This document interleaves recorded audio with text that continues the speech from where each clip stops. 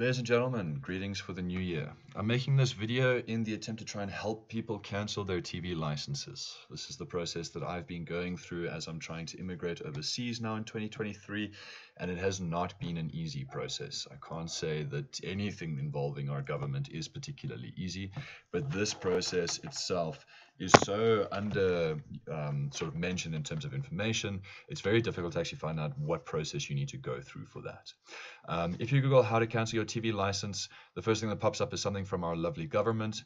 It does not list anything about how you should go about canceling. This is a number that I will mention later, but it does not tell you exactly what you need to do or what you need to send. The next link that I've opened is just frequently asked questions. This does not list how to go about canceling it. And then something that I had to look for, an article by Fiber Tiger. I'll make sure to link this or make sure that this link is available under the video. This does actually go through the process, but after following it, I can't say that it worked particularly for me. Okay, but it does cover the steps that are required. So if anything, if you're Googling how to go about canceling your TV license, go through this Fiber Tiger process. It provides you with the steps. First off, you need to complete an affidavit. Then what you need to do is you need to email that affidavit. These are the email addresses that they provide. This is the email address that I will be mentioning as well. Once again, I can't say that I've received confirmation back from them yet, but this is the one that I was told to use when I go into a little bit more detail. So do go through this to find out some more information there. How I've gone about doing it, first off, you need an affidavit.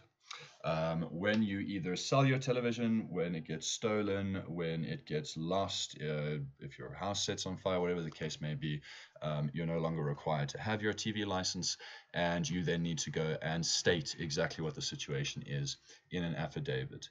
Fiber Tiger does provide a link where you can download that affidavit form. I would recommend just going to your local SAPS, South African Police Service station, and just do it there. It really, even though you're going to be waiting in line, it at least speeds up the process when you need to get the official stamp. So in my case, what's happening is I'm moving overseas to Asia to go and pursue some business there. I've sold my television to my father in order to help fund that airplane ticket, and I stated as such in my affidavit. I've obviously hidden my personal information, but basically all I've done here is I've told them I'm leaving South Africa to Taiwan to visit family. I've sold my television to my father, and I have made sure that then television will work under his active TV license, and I've listed the payment transaction as well as his TV license in that affidavit, as well as his ID. That then needs to get stamped and signed by a Commissioner of Oath. This is free. They don't charge for this. You pay with your time just by waiting and then filling it out. Take your own pen maybe as well. But once you've got this stamp, you are on your way to now begin this process. If you're not moving, if you sold, if you've sold your television, you'll have to do the same thing that I have. You'll have to list the person that you're selling the television to. You'll have to list their current TV license number as well as provide their identity. If it's been stolen, then you would need to provide the affidavit that you provided to the police stating that the television was stolen. You would need to list your TV license number there. If you've sold it to Cash Crusaders, for example, you would then need to provide them with that sale information. Cash Crusaders will give you a slip that obviously says you've now sold this television, and then you would provide that. Okay, so whatever your situation is, you describe it in your affidavit in your own words, you get that stamped, and then we move on to the next step. Okay, as mentioned in that Fiber Tiger process, the next thing that you want to do is you want to call the actual TV license department number. Now, they will have you on hold for quite a while. I got this number by first calling the head office. They referred me to this Fiber Tiger process, and they also provided this number. After being on hold for a little while, I was put in touch with someone who could help me. I explained the situation. They're going to confirm that you have an affidavit. They're going to confirm that you've listed your active TV license. They're going to confirm if you're selling it to someone, for example, me to my father, that it lists his active TV license number. And that's really all the information that they need. They wanted my personal details and the TV number, and they wanted the person who I had sold that TV to's TV license number and personal information. If you can't find your TV license number, you will find that if you're doing transactions monthly, or if you're paying it at the beginning of the year, the TV license is listed in that proof of payment, or you will find it in the reminder that you receive either via SMS or email. When it's time to renew the license, it will list your number there as well.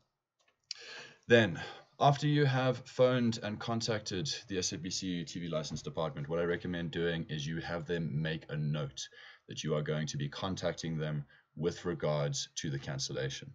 I had already followed this entire process listed on the Fiber Tiger thing.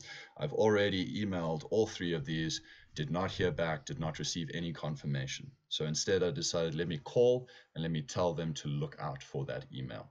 The person that I spoke to was quite friendly, he was quite helpful, and he said that he had made a note for me on their system that they would be receiving an email with my ID number as the kind of heading, and that they would then know to look out for that.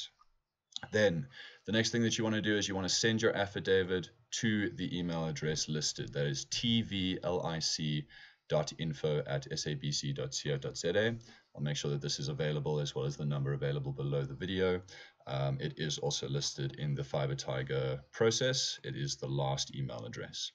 As I've said, I've emailed both, I've emailed all 3 of these. And then I've emailed this one a separate time after getting in touch with the representative on the phone. So what you then want to do is you email your affidavit through, and he recommended that the next day you give them a call on that number so that you can then confirm if they have received it. Now, you guys obviously know our governmental processes are quite useless, and in certain areas might even be useless on purpose in order to prevent you from actually cancelling this license. That's really the feeling that I was given through this entire process. Whenever I tried to ask someone how to cancel it, whenever I spoke to an authority figure on how to cancel it, I was treated as though I was a skellum trying to jigger the system. But this is a very valid process, and you are entitled to the right of cancelling your TV license. They just don't feel that you're entitled to an easy service doing it. Okay, so once you've sent in your affidavit, call that number again the next day, confirm that they've received it. If they have not received it, don't hang up until they can confirm that they have, and then the process should be complete.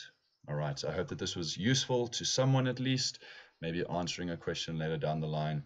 If you have any questions, drop them in the comments below. I'll do my best to get back to you. I am still in the ongoing process. I have now sent my file through a second time to this. I'm going to wait for tomorrow to call this number. I'll leave a pinned comment below on how that process goes. All right, but I hope you found this useful. Have a lucky day further. Good luck for 2023. I'll see you around.